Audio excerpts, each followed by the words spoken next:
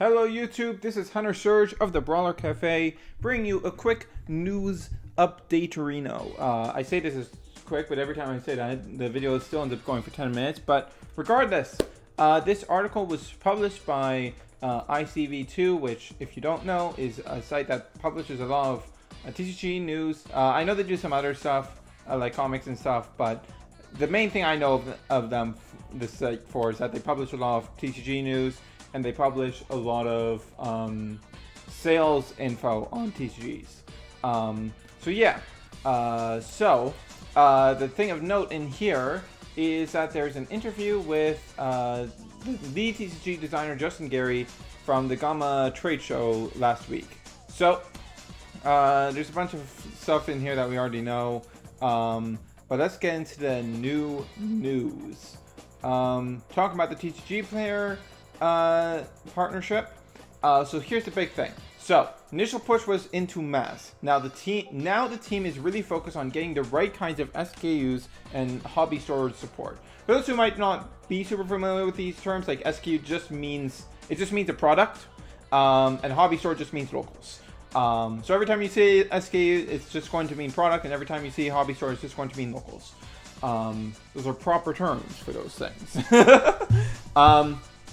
So, basically, this is info on the locals stuff. So, basically, the big thing that we know about this we know now from this article is, okay, here's the big thing. Okay, so there's card pack SKUs and there's toy SKUs as well as single toy SKUs.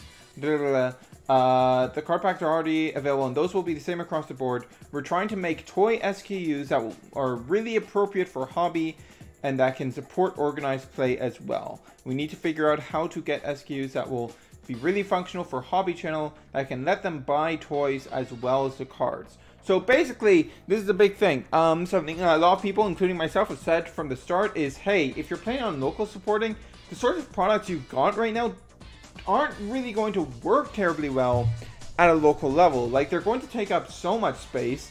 A lot of them aren't desirable at all.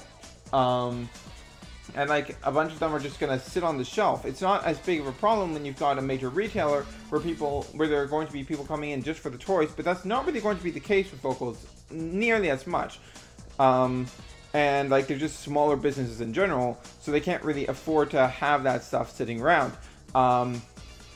So it's really good to hear that there are going to be products specifically designed for locals, for LGSs.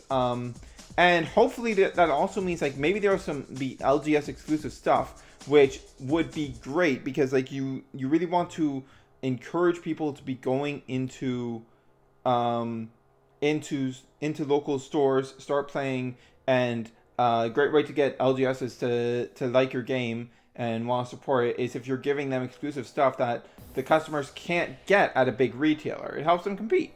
Lots of card games have done it before. What else? There's one other thing. So, how many cards in the first set? The first set has about 280 cards. Now, that's a number not counting the character cards.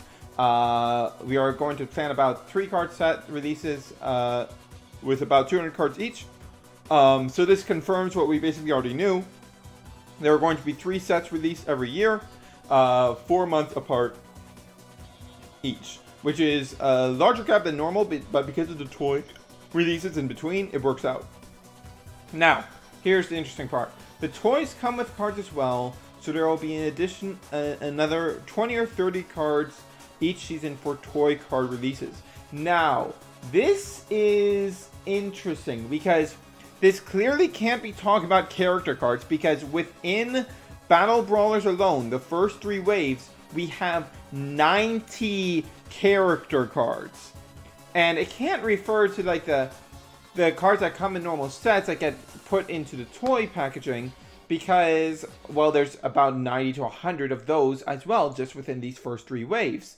It's a bit higher because of the diamonds. Well, no, actually a bit lower. It's probably like around 80 actually. I haven't actually done the math on that, but it's way higher than 20 to 30. I can tell you that much right off the bat. Way more than 20 to 30. So that can't be referring to either of those things. So it's probably referring to exclusive cards of some sort that will only come with certain toy packaging. Now, this makes me all the more concerned about the Maximus Dragonoid thing, because I don't think we've gotten confirmation that Maximus Dragonoid is going to be in this set, and this right here is basically outright stating, hey, there are going to be cards that are exclusive to toy releases, and I'm like, is Maximus Dragonoid going to be one of those? Are we doing this? I don't mind this in general, especially if the cards aren't super high quality, aren't super essential, and if they're like packaged with lower end stuff, less expensive stuff that doesn't cost $45 USD. If it's packaged with lower end stuff, then that's perfectly fine, no problems. So yeah, lots of interesting news there. Really happy to hear that the local stuff is actually going forward and getting done. Look forward to more news in the future and actual organized play, please. Yeah, I think that is it. We actually only hit 6 minutes. We did not hit 10. Can't get that extra ad revenue. Okay, that's it. See you guys later. This is Hunter Surge, signing off.